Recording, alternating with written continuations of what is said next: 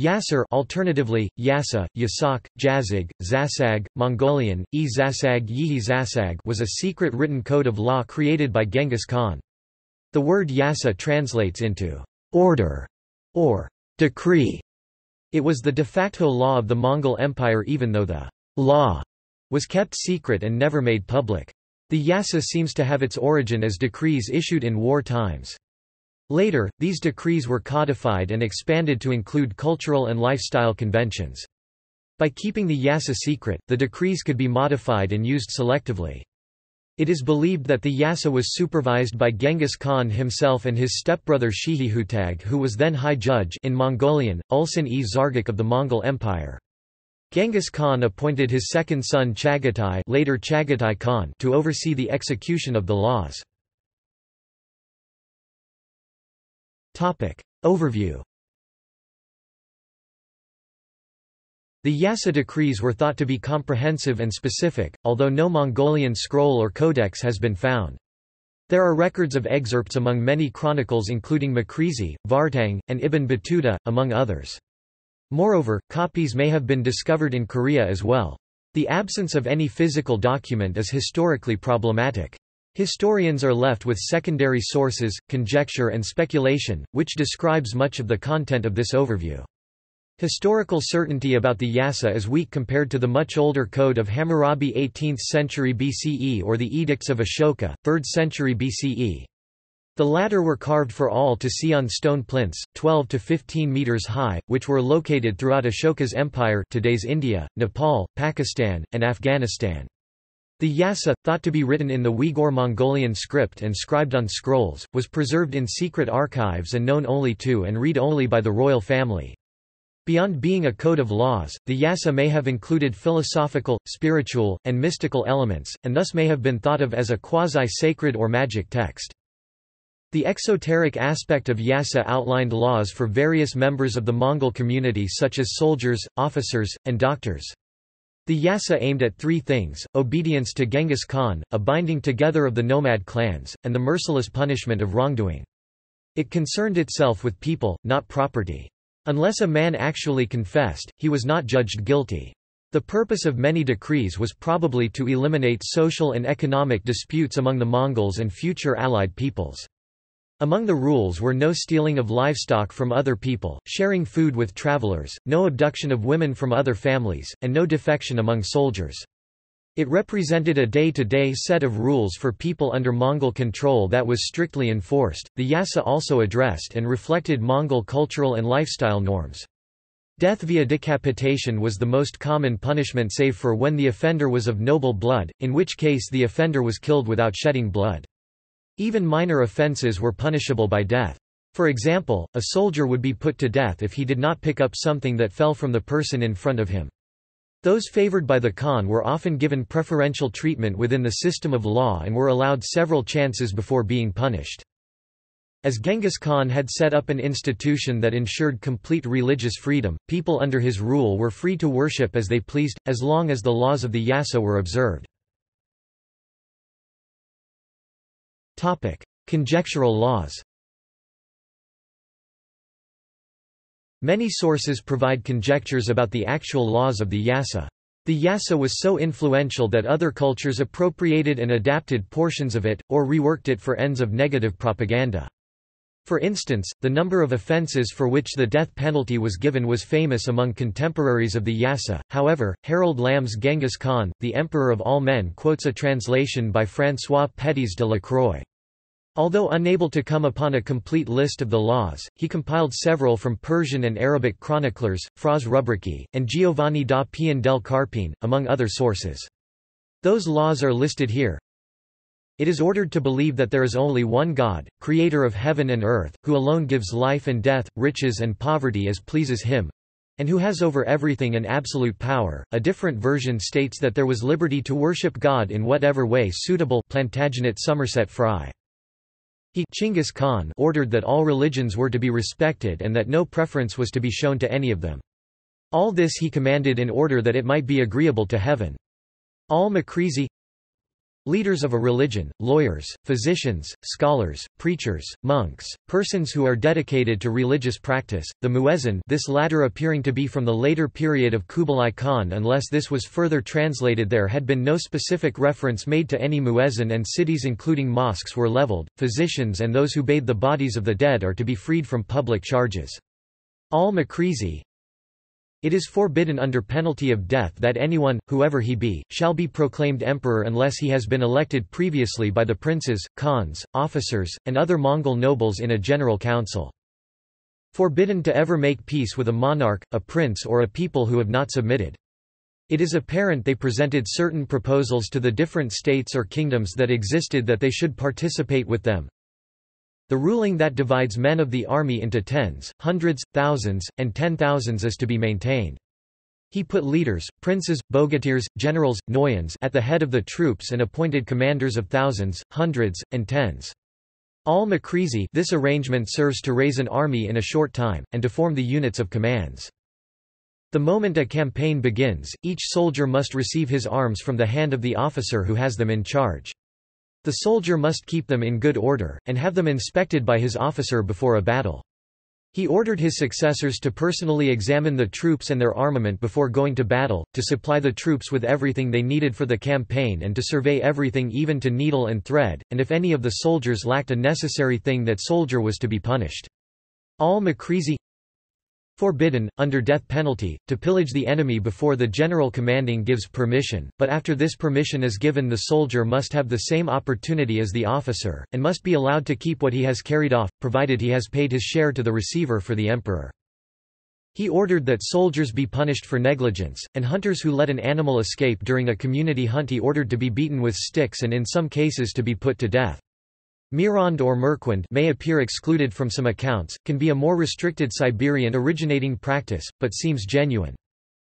To keep the men of the army exercised, a great hunt shall be held every winter. On this account, it is forbidden any man of the empire to kill from the month of March to October, deer, bucks, roe bucks, hares, wild ass and some birds. Forbidden, to cut the throats of animals slain for food. When an animal is to be eaten, its feet must be tied, its belly ripped open and its heart squeezed in the hand until the animal dies, then its meat may be eaten, but if anyone slaughter an animal after the Mohammedan fashion, he is to be himself slaughtered. Al-Makrizi, women were not supposed to slaughter animals this way, possibly due to being weaker. There is no prohibition in the Yassa. It is permitted to eat the blood and entrails of animals, though this was forbidden before now. Every man who does not go to war must work for the empire, without reward, for a certain time. The man in whose possession a stolen horse is found must return it to its owner and add 9 horses of the same kind. If he is unable to pay this fine, his children must be taken instead of the horses, and if he have no children, he himself shall be slaughtered like a sheep. Al-Makrizi, in the versions where the provisions appear the method of execution is likened to sheep, therefore as in accordance it may be presumed with the law for the slaughter of animals. It is unclear in another version as of when their bodies should be cut in 2 parts. For lesser thefts the punishment shall be, according to the value of the thing stolen, a number of blows of a staff 7, 17, 27, up to 700. But this bodily punishment may be avoided by paying 9 times the worth of the thing stolen. Another older version mentions no punishment for thefts under the value mentioned, it is not so specified. No subject of the empire may take a Mongol for servant or slave. Every man, except in rare cases, must join the army. Whoever gives food or clothing to a captive without the permission of his captor is to be put to death. Al-Makrizi, whoever finds a runaway slave or captive and does not return him to the person to whom he belongs is to be put to death. Al-Makrizi, the word translated as slave, means captive taken for labor. The opponents of the Mongols were usually regarded by them as facing a punishment for resisting the universal principles, the Mongol system, or what it aspired to via its codes and measures. The concept was passed on also to their descendants, based on concepts of sedentary populations who degrade the people and criminal tribes, criminal already often simply by their concept of resisting to the above referred Mongol system. The word is boel, linked to modern bult, band for tying, buch. Ch as in chaver in Hebrew is in the modern Mongolian both associated with the type of binding and process used in capture as a verb where it is translated as meaning slave. However, other lands differ in meaning of slave. though allied. The law required the payment of a bride price. Though not mentioned in other sources, it may be that this is a dowry reference, given that the bride price is usually a custom restricted to specific Mongol tribes, but that may have appeared later. This may have been practiced earlier, while Chinggis Khan himself had never followed this custom, nor is it much, if at all, referred to in the Nuvs Topchan Mongolan. The bride price might have been considered as a useful deterrent to trade in women, or simply a modernizing experimental inversion from a dowry. However, the Tatar neighbors traded in women, which was prohibited. It is reported by the Yassa, and that marriage between the first and second degrees of kinship is forbidden. A man may marry two sisters, or have several concubines. However, under Buddhism and shamanism there was a progressive tendency for a marriage ceremony. Some Buddhist forms revived some casualty without marriage. The women should attend to the care of property, buying and selling at their pleasure, specifically in another version, Os Mongwa, by a Portuguese publisher of summarized histories of culture. The law is quoted as defining trade as their sphere. There is no exclusion from military participation, but this was reported more popular among Tatars as according to Islamic law, which was only possible to follow via Sufism. Men should occupy themselves only with hunting and war. Children born of a concubine are to be considered as legitimate, and receive their share of the heritage according to the disposition of it made by the father. The distribution of property is to be carried out on the basis of the senior son receiving more than the junior, the younger son inheriting the household of the father. The seniority of children depends upon the rank of their mother. One of the wives must always be the senior, this being determined chiefly by the time of her marriage. After the death of his father, a son may dispose of the father's wives, all except his mother. He may marry them or give them in marriage to others. All except the legal heirs are strictly forbidden to make use of any of the property of the deceased. Vermadsky, an adulterer is to be put to death without any regard as to whether he is married or not. Al-Makrizi, the Yassa prescribes these rules: to love one another, not to commit adultery, not to steal, not to give false witness, not to be a traitor, and to respect old people and beggars. Whoever violates these commands is put to death. Mahakya, here are the laws of God which they call Iasax, which were given to them. G 288. First, that they love one another. Second, that they not commit adultery, not steal, not bear false witness, not betray anyone, and that they honor the aged and the poor. And should perpetrators of such crimes be found among them, they should be killed. Grigor of Akonk. If two families wish to be united in marriage and have only young children, the marriage of these children is allowed, if one be a boy and the other a girl. If the children are dead, the marriage contract may still be drawn up. It is forbidden to bathe or wash garments in running water during thunder. Whoever intentionally lies, or practices sorcery, or spies upon the behavior of others, or intervenes between the two parties in a quarrel to help the one against the other is also to be put to death. Al-Makrizi, intentional liars being included in this section in one of the versions. However, it is not as definable in practice, and may refer to methodical lying, which also appears in areas of earlier Asiatic influence in Europe, but becomes particularly defined together with a Germanic version which may have legal undertones, and a Latin practicality. It is a version intended to cause grievous harm to people and damage them, and further particularly as a means of sabotage, but this is not completely clear. It can also have an aspect of those who practice lying with frivolous purposes. Officers and chieftains who fail in their duty, or do not come at the summons of the Khan, are to be slain, especially in remote districts. If their offence be less grave, they must come in person before the Khan. Whoever is guilty of sodomy is also to be put to death. Al-Makrizi. Urinating in water or ashes is punishable by death. Al-Makrizi. It was forbidden to wash clothing until completely worn out. Al-Makrizi. He forbade his people to eat food offered by another until the one offering the food tasted of it himself, even though one be a prince and the other a captive. He forbade them to eat anything in the presence of another without having invited him to partake of the food. He forbade any man to eat more than his comrades, and to step over a fire on which food was being cooked or a dish from which people were eating. Al-Makrizi. One may not dip their hands into water and must instead use a vessel for the drawing of water. Al-Makrizi. When the wayfarer passes by a group of people eating, he must eat with them without asking for permission, and they must not forbid him in this. Al-Makrizi. It was forbidden to show preference to a sect, or to put emphasis on a word. When talking to someone, do not speak to them with a title, calling them by their name. This applies to even the Khan himself. Al-Makrizi.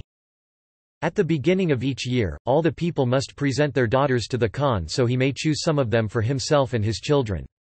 Al-Makrizi also that minors not higher than a cart wheel may not be killed in war. Also abduction of women and sexual assault and or abuse of women was forbidden, punishable by death. In cases of murder, punishment for murder, one could ransom himself by paying fines which were, for a Mohammedan 40 golden coins balish, and for a Chinese, 1 donkey. Mirad or Merquand. The Khan established a postal system so that he might quickly learn about events of the empire. He ordered his son Chagatai to see that the Yassa was observed. Al-Makrizi reports that the Yassa begins with an exhortation to honor men of all nations based on their virtues. This pragmatic admonition is borne out by the ethnic mixture created by Genghis Khan in the Mongolian medieval army for purpose of unity, Azent Gwelajan Mongolan, the United Mongol Warriors. The origin of the word Mongol, Mong, means brave. Thus, at the time, it may have meant as much an army of the brave as an army from or made up of people from Mongolia. Genghis Khan consulted teachers of religions, such as imams and probably rabbis and Christian priests, in compiling his law codex. After Genghis Khan. Ogedei Khan, the third son of Genghis Khan and the second Great Khan, proclaimed the Great Yassa as an integral body of precedents, confirming the continuing validity of his father's commands and ordinances while adding his own. Ogedei codified rules of dress, conduct of the Kurultai, the military council. His two immediate successors followed the tradition of the Yassa. The Mongols in various parts of the empire began to add laws more appropriate to their area.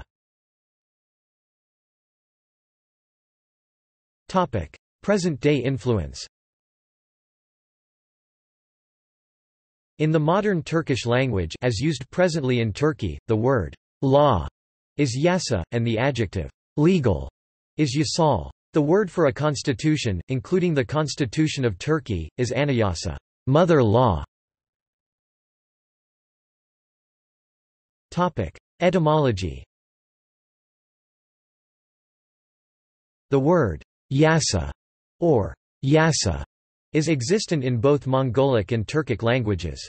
It is believed that the word comes from the Mongolian verb zas or yas, which means to set in order. Sarag Zasik is a phrase commonly found in Old Mongolian texts like the Secret History that means to set the soldiers in order, in the sense of rallying the soldiers before a battle. The supreme executive body of the present-day Mongolian government is called the Zasag in Gazar, which means the place of Zasag, the place of order. Zasag during the Qing dynasty referred to native provincial governors in Mongolia. The local office called Zasag in Gazar served as a court of the first instance and included secretaries and other officials. The verb zasaglak means to govern in Mongolian. The Turkic verb yas, which means to spread, probably originated in Uyghur Turkic and was firstly used by Uyghur Turks. See also: History of law. Notes. References. External links. The Yassa of Chinggis Khan. A Code of Honor, Dignity, and Excellence. Yassa, the Law of the People. Nisanyan, Turkcha etymologic sözlük.